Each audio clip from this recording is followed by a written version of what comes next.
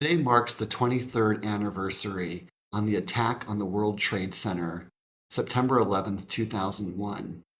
I'm Stephen Cochran, and I'm here with my mom, Gail Cochran, who had written a very special poem pertaining to the attack on the World Trade Center. Mom, would you like to explain your special connection to the World Trade Center? I would. Thank you, Stephen, for asking.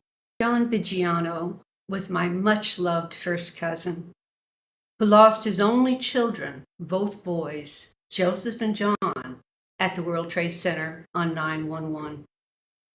Joe was a detective with the NYPD, and John, a fireman, was with the FDNY. Johnny Vidge, as my cousin was called, was also the most decorated fireman in the state of New York. On the day John died, I wrote this poem so that I would always remember that fateful day and all of those who lost so much.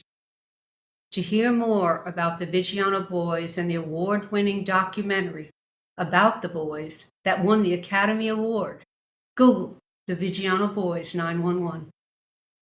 Now, the poem 911, That Fateful Day.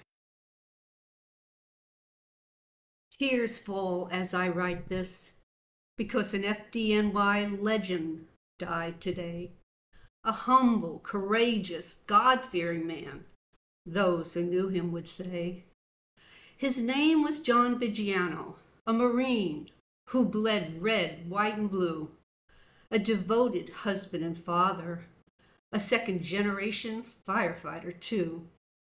For 36 years in Brooklyn, New York, John served with the FDNY. A decorated captain, yet he was always just one of the guys. John and Jan had 2 children, and both picked up the baton.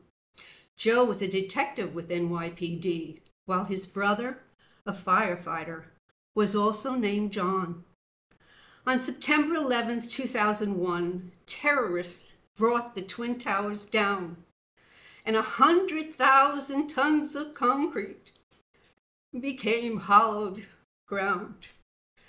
As John and Joe entered the towers on that fateful day, flames and ash filled the sky as the world washed their tears away. In 2002, at Ground Zero, John watched as they sifted through the rubble, searching for body parts using small rakes and shovels. Some of Joe's remains were found, but John's were never recovered. The rest of John's life was spent helping Gold Star families and visiting the wounded vets who were recovering at Walter Reed. The Viggianos were invited to the White House to be thanked for their service and their sacrifice because, like so many who lost their loved ones that day, the Viggianos paid a terrible price.